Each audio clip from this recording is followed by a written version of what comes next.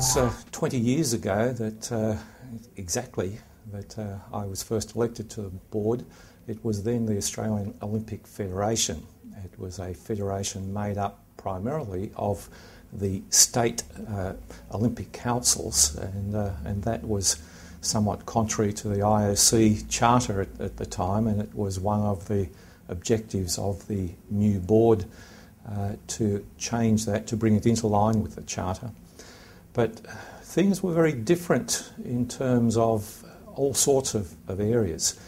For example, the first official meeting that I went to, it was to determine a doping offence that had been alleged, but we had no doping policy. The first committee that I was involved with what was called the Justification Commission, and that was a group who determined who was put onto the various Olympic teams. There was no selection criteria for the athletes to follow.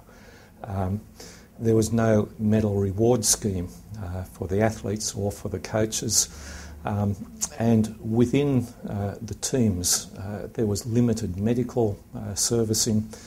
There was no athlete support directly.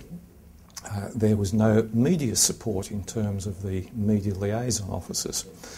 So over the years, it's been a fairly constant development process to put into place things like objective criteria for the athletes so that they knew exactly what they needed to do to qualify for an Olympic team, and they could appeal if they weren't selected or nominated. And that was a very big change to the way that things were done in years before that. In terms of the Justification Commission, one of the early things that we did was to say, well, you needed to be, for various sports, top 16, top 12, top 6 in the way of rowing in the world to qualify for an Olympic team.